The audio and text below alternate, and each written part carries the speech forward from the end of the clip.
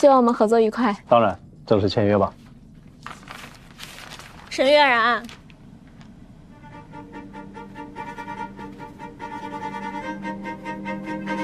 你有什么资格代表九州集团？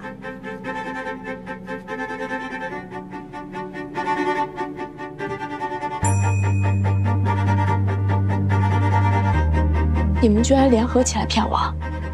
是你不义在先，我们只是配合你演戏罢了。我原本以为他真的对我背信弃义。我们的合作从现在起结束了。没想到后面我才知道他的计划。沈月然要卖掉贺氏，我用订婚宴拖住他。下面是我的计划。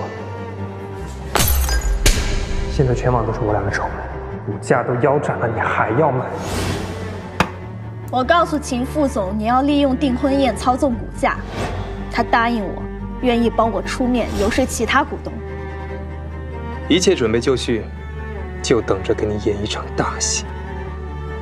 尤其是你那一巴掌，扇得我到现在还隐隐作痛。把一个后现代女性抗拒阶级命运的戏码诠释得淋漓尽致，实在是应该给你颁一个最佳影后奖。你也不错啊，季先生，在我的感染下，多少有点真情流露。但是打渣男嘛，就是得下得去狠手啊。那个梦不会是真的吗？哼，回头再找你算账。哎，您听我解释，他们是联合。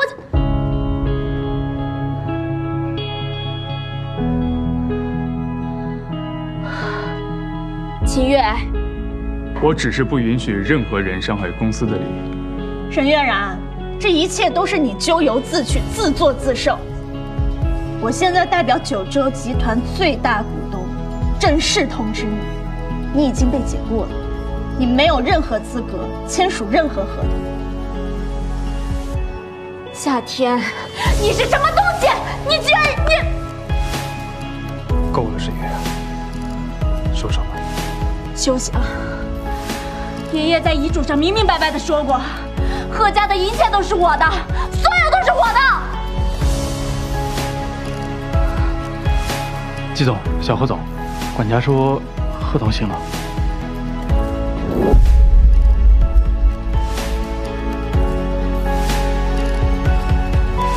沈月然，你的独角戏结束了。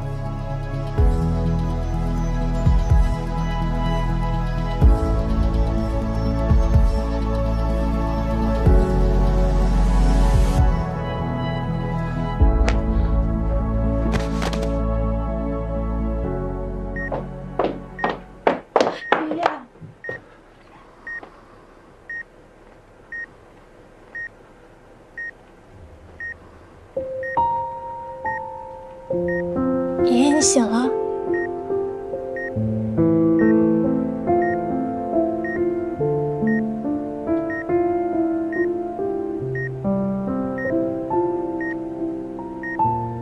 好孩子，我都知道了，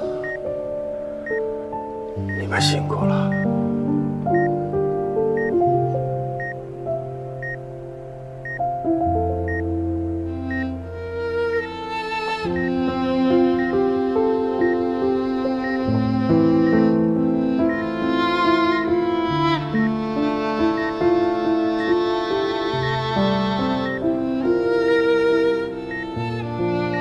张鑫，看来爷爷真的是老了，发现原来的我是那么的固执，跟真正的有心人来比，血缘关系好像也没那么重要。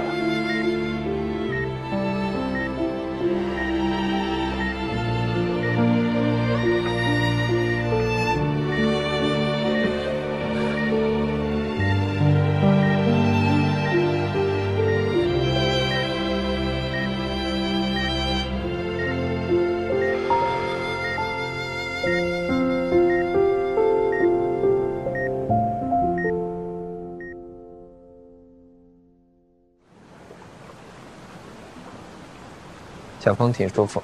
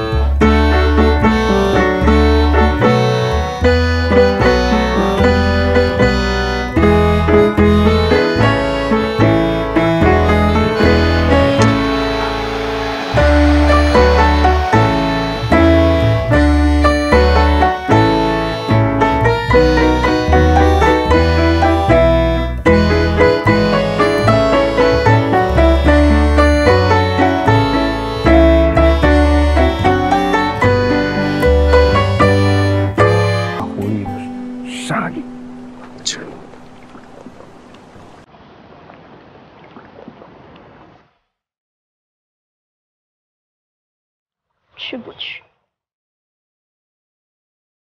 去。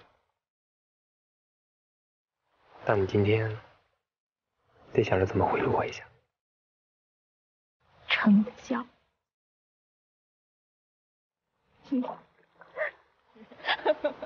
该学会，挺好的。季先生，你有没有害怕的事情啊？有啊。什么？害怕爱上一个人。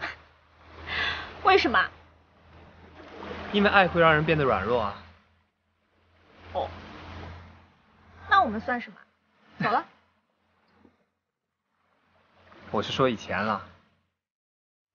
怪不得我以前见你的时候，总觉得你在装酷、装硬、装强。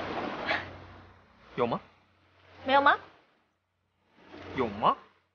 你真的很喜欢说话的时候离人很近。因为只有这样，我才可以看得清你眼里的我。胆小。